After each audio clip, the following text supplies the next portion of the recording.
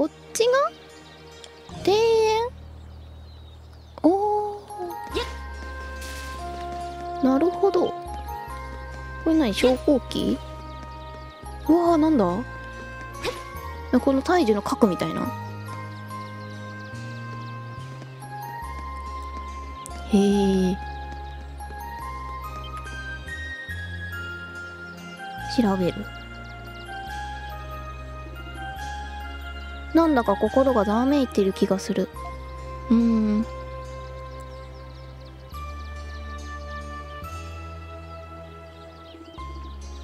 何か見えるかと思ったけど、そうはうまくいかないよね。なるほど。昇降機じゃなかった、全然。あ、もう一回捧げていいんだ。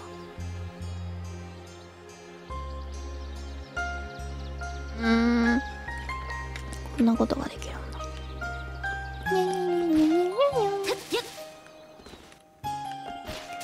二段ジャンプは落ちる時間がある分遅いかな。こっちの方がやっぱ早いよね、多分。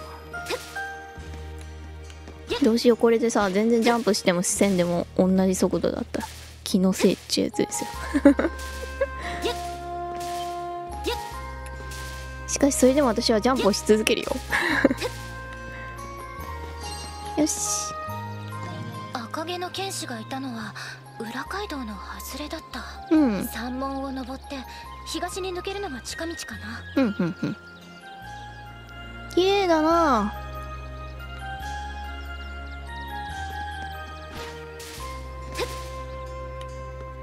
ところでアイテムは、ああ、これがあるか。敵じゃない、人がいる。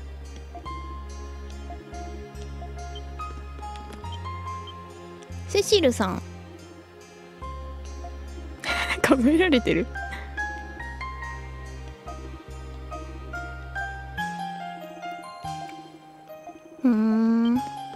あ、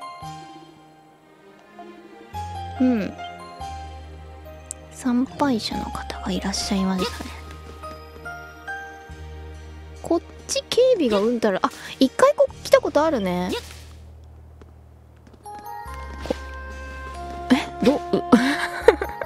とりあえず話していこ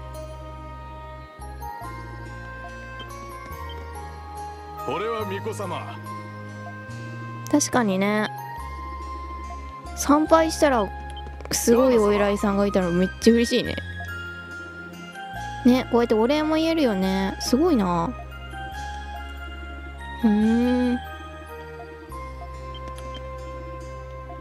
ね、いいな。この人って、あ、参拝者なんだ。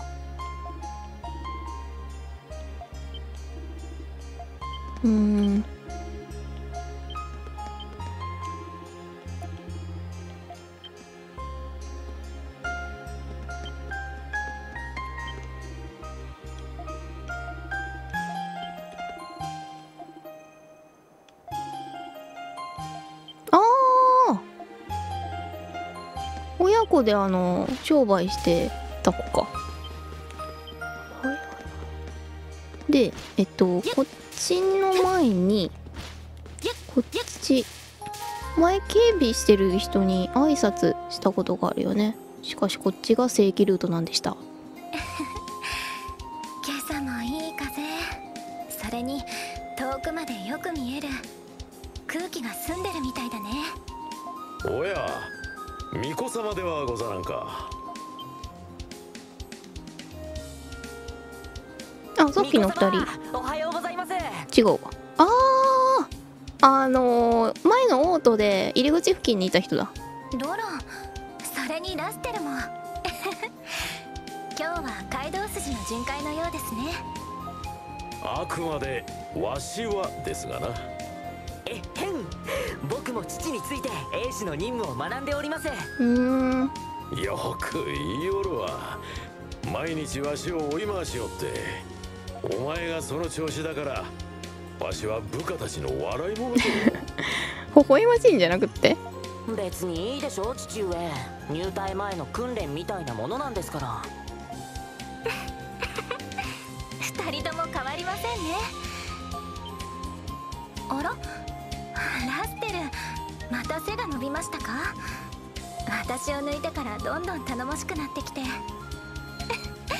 兵士になったら本当に見違えてしまいそうですねだったら嬉しいです。巫女様、どうか見ていてください。僕は必ず立派な兵士になってみせます。頼もしい。そしていつか巫女様のこともお守りして差し上げますよ。うん、よろしくね。まあ、それは楽しみですね。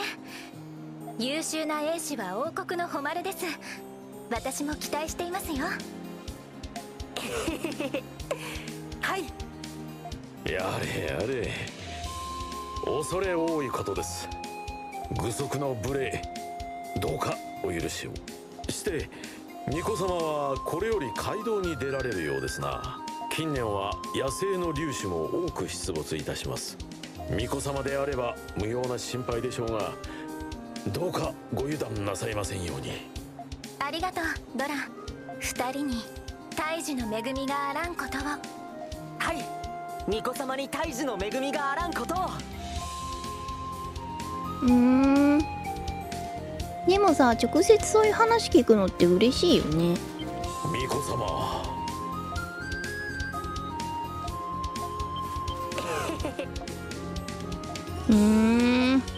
まっすぐな子だな。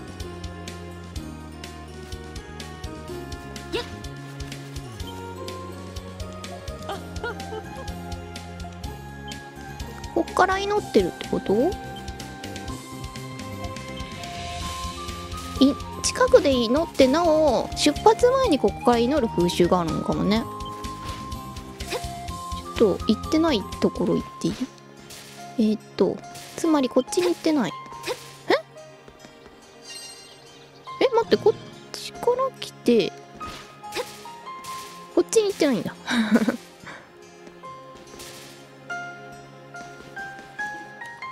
こっちに行くと王都。そっか。王都見学の時こっちから来てたんだ。なるほどね。だいぶ地図が分かってきたよ。覚えているとは言っていない。で、アドル君ルートだとここが多分閉まってたかな。で、東に行くんだよね、今からね。ありがとう。だから西に行くなんていう？はーい。だからこっちが王都。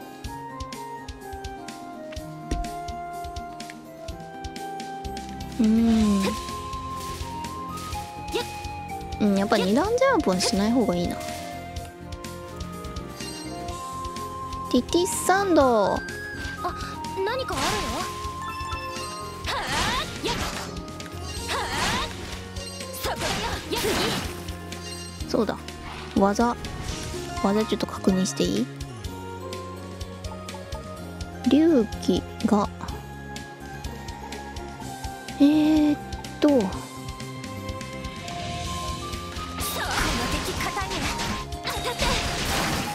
い。何あれ？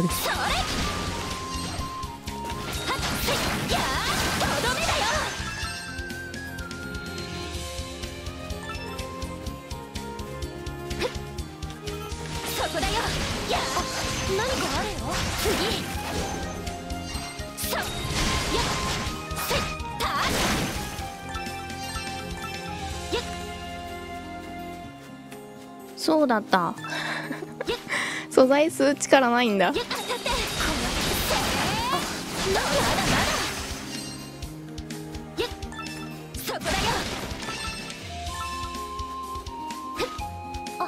何かあるよ。この子はあれなんだろうね。52個は草食動物で穏やかな子。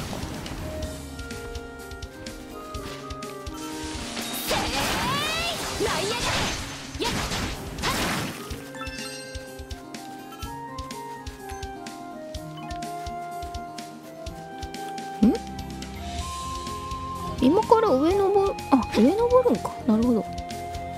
上登違うわ。こっちに何かがあるんだ。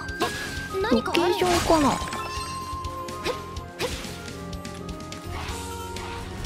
そこだよ。あ、これ二段ジャンプじゃないと登れないんじゃないの？うん。ああ、待ってください。なんでですかね。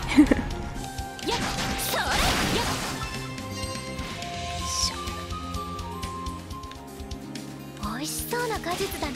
いいな、二段ジャンプ。そしてこれはなんだ？何これ？調べる。崩れてる。水路。この時代でもすでに結構古い。へえ。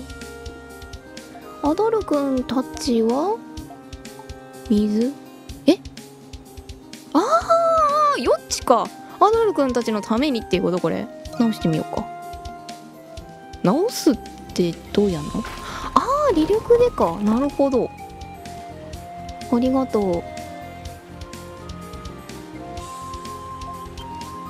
すごいね。どんぐらいでできるんだろう。上出来だね。エタニアクエスト忘れ去られた水路。そんなものが。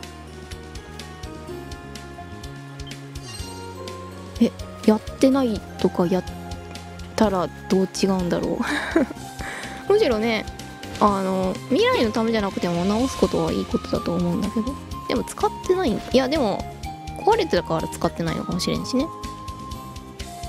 へえ、これがどう変わってくるんかとても楽しみです。ということで、とある街道。おお、階段。なんか聞こえた？助けてくれ。こっから出してくれ。心に響く。これもエタニアクエストかい？あの光は何だい？こっから行った方がいい。これ？もしかしてその助けてくれっちゅう。ああ、そういう感じ？待って。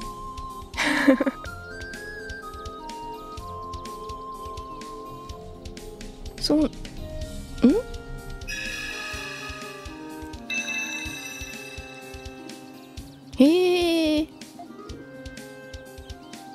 どういうこと？魂ってこと？精霊？息吹の精霊、陣や。ああ、風の精霊って陣形の名前つくよね。へえ。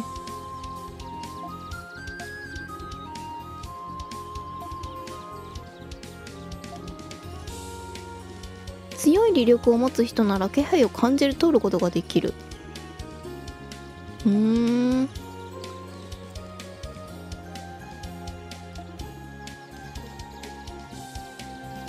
力が何らかの理由でよどむうちに意志を持った存在と言うべきか。へえ。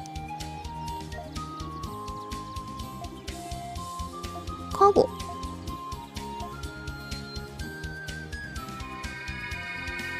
ダーナちゃんは不思議な子だな。風属性がまとえるようになったの？へえ。ありがとう。 HP ありがたい。精霊っていうのは力の吹き溜まりみたいなもの。大抵特別な力を持ってる。何？履力のかけらね、なんかちょいちょい拾ってるけど、これ何に使うの？助けてくれた証。偶発的な事情である僕らの存在を証明する。確かにね。好きなところにとどまれるわけじゃない。力のなんか道があって、そこじゃないと行き来できないとか。や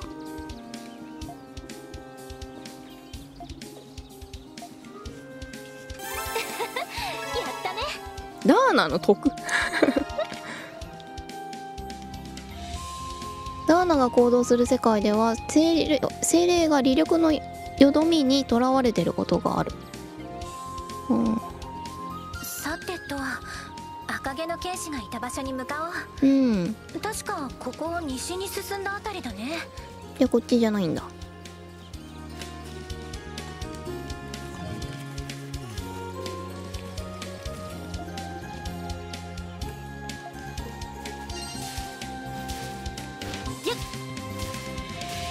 なんか一目散に落ちちゃったな、私。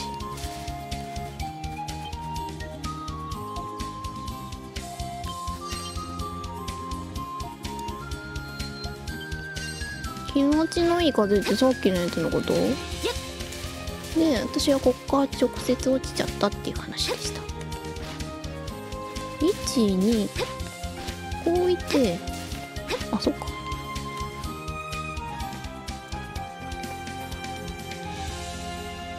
おー、こっから見るんだ。前回の応答見学の時に、ここは街道だしなーって言ってたところか。なるほど。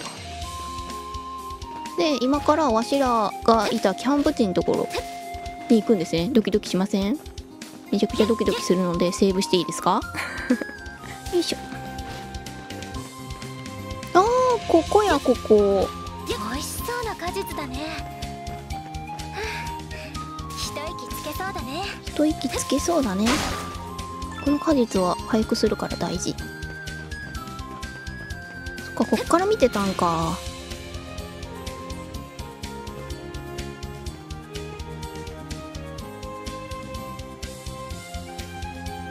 ドキドキ。いるわけないよね。アドル・クリスティン。完全に名前わかるんか。変わった響きの名前。でも嫌いじゃないかな。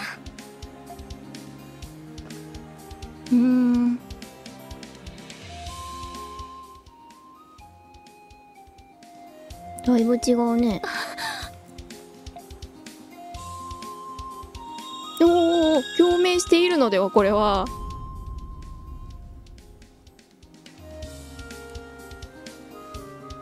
今の余地、色はわからないけどはっきりと、やっぱりあれはダナ。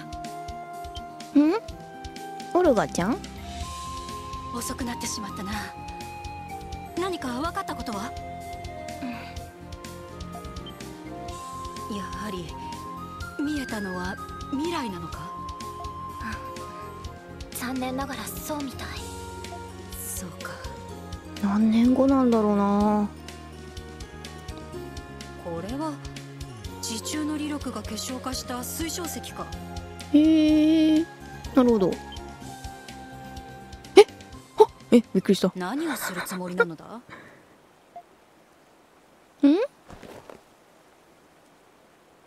あ、木を植えてくれてる。ヒモロギの苗木ではないか。なぜそのようなところに？植えてくれたんだよ。今あったの？ちょっと待って、よく分かってないんだけど私。先へ進めないで困っているみたいだった。これが白い木になるの？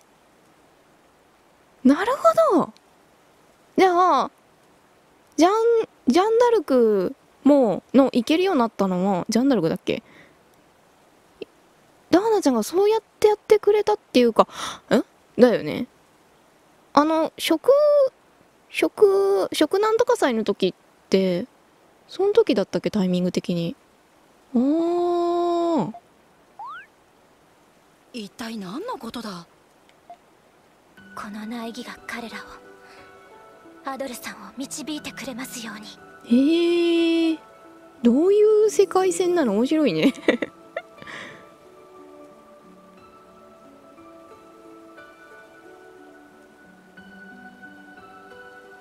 はあ。それを今見てたアドルくんなんですけど、アドルに完全に朝目が覚めてからアドルに気がついたか？倒れるぐらいの眠気になってて、そしてダーナちゃんを見てた。よかった。どんぐらい経ってたんだろう。まあ夢って実際夢ってどんぐらいの時間見てるんだろうね。動かなくなったと思ったら急に倒れちまうから驚いたぜ。体調は大丈夫なのか？体調はね大丈夫かも。そりゃよかった。アドルにそこの不思議な石触って倒れた。どういう感じで生えちゃったの？どういう風に出現したんか私は気になるんだけど。どうした？目にゴミでも入ったか？お？あなたたち一体どうしたと？わ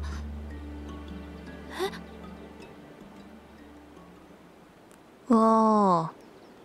なんなのですこれは。立派に生えて。これは古代樹がまるで橋を渡すかのように。本当だ、綺麗に。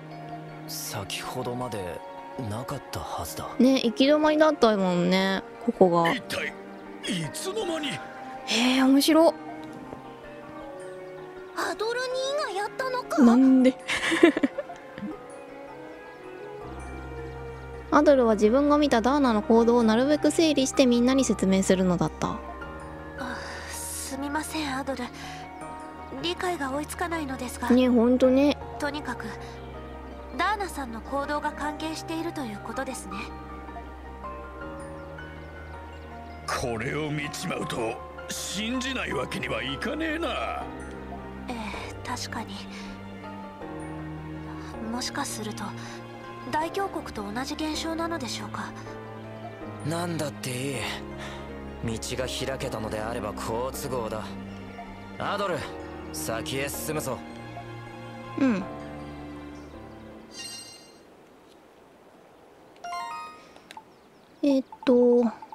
回復は大丈夫かな。5個で大丈夫なんだっけ。一旦帰れる？ああ、右下がダーナ編でやったことが書いてあるのか。ここで寝たらもしかしてダーナちゃんになれるってこと？じゃあ木を渡っていきますか。から？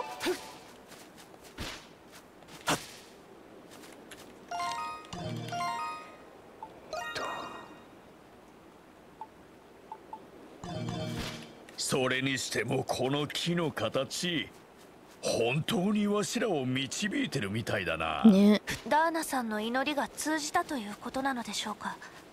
よくわからん。でもよかったな。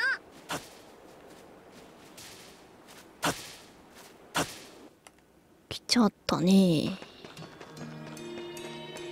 エタニア王都遺跡。こっちがダーナ編で行けなかったところ。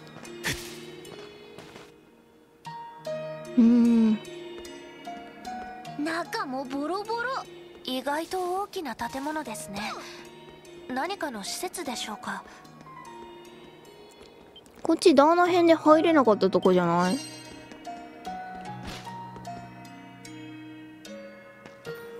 宝箱あったんだね。宝物庫だったのかな。まあ倉庫だったんだろうね。わあ、こんなんだった。か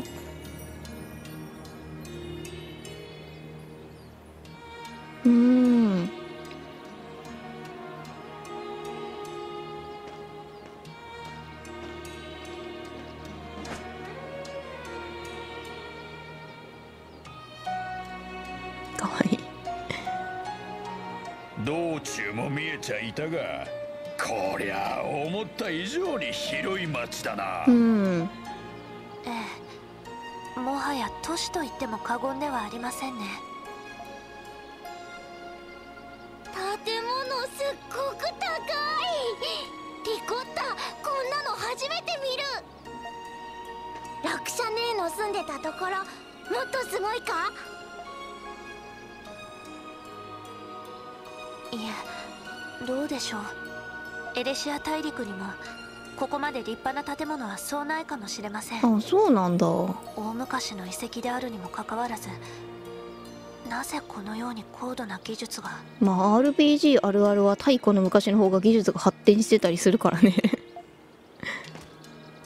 父上ここにいるか？その可能性はあると思います。本当か？ええ、探検家ならこういう場所を放っておかないのではないでしょうか。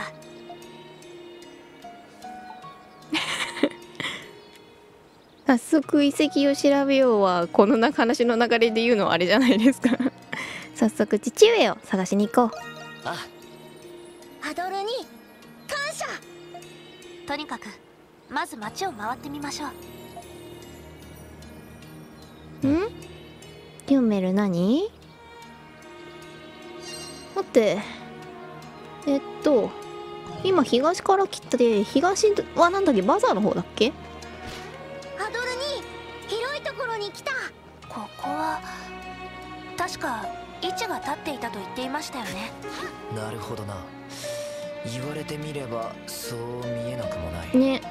ここにお花畑があって、こことかにねあったんだよね、建物。お、何？人？生物？何？お父上？出会い。その人はわしらのこと気づかんもんかね。こっちではないね。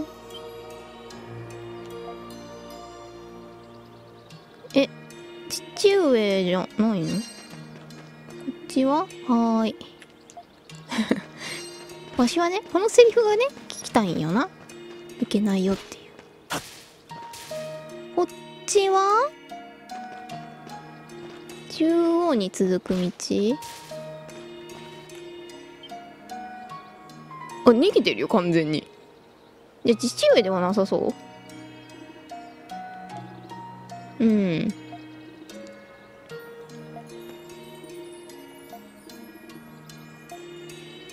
リコッタの視力ってどのぐらいあるんだろう。なんかこういうところにいたらさ、視力すごい良くなるみたいな勝手なイメージあるけど。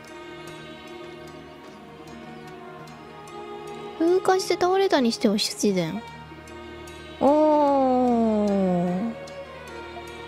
強い衝撃で削り取られたか。なんだろうな。そういうダーナちゃんサイドでこういうのを見られるっていうことなんかな。あ、いた。こっち。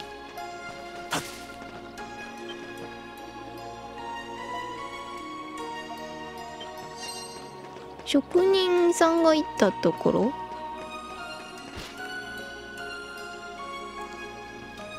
それはもう袋のネズミじゃない？